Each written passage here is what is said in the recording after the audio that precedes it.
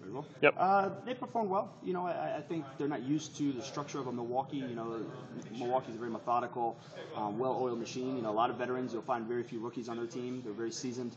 You know, and it's a tough adjustment. You know, obviously the game is 100 times faster than practice, and so it does take some getting used to. I think after the first half, they kind of got their legs under them. But, you know, it's part of the learning process. And when you look at Chicago, a team that's bested you throughout this season, you know, the first season that you played against them, this will be your fourth game. They've won the last three. Going into this game, what is it about Chicago that you've had the most trouble with that you've tried to perfect moving forward? You know, it's funny because they shut us out. You know, one of the few games I've ever seen shut out an indoor, but at the same token, I think we had something high 60s in shots on goal. So, you know, they're a very good team. They do have a lot of seasoned veterans that have, you know, resided in the Chicago area and now playing for them. You know, we got to play our game. I think we went into Chicago thinking we were going to walk all over them, and the exact opposite happened. So, you know, as long as the guys stay focused, stay tuned into the game, I think tomorrow night will be a good victory for us. What is your game? How do you define that for the Knights? Who are the Knights? The Knights are very fast-paced, very aggressive, and physical style. It's a lot of run and gun, kind of a West Coast offense if you want to relate it to football. You know, we don't really set up shop in the offensive end and pass the ball, and you know, it's a lot of run and gun, and hopefully we can catch guys off other teams, you know, sleeping, and we can capitalize with some 3v2s and 2v1s.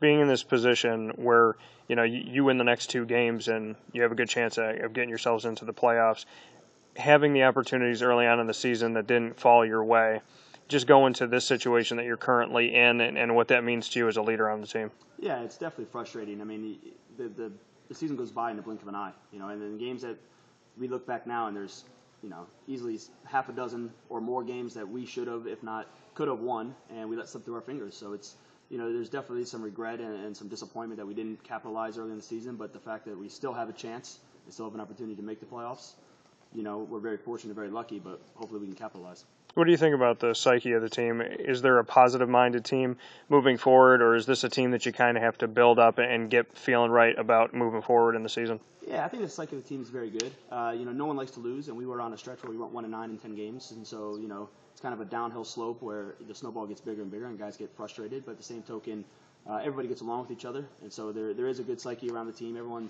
you know, they pull together, but, you know, winning does cure all wounds, for sure. Brian O'Quinn voted MVP of the team, had a game where he struggled against Milwaukee.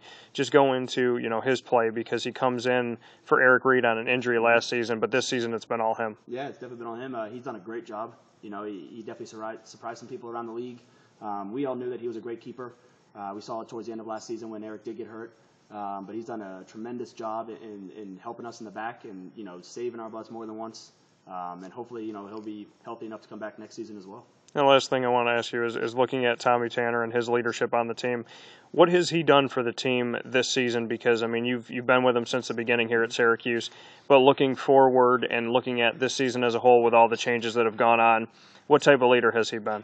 Tremendous. You know, his knowledge of the game is second to none. You know, he's won several championships with the Cleveland Crunch.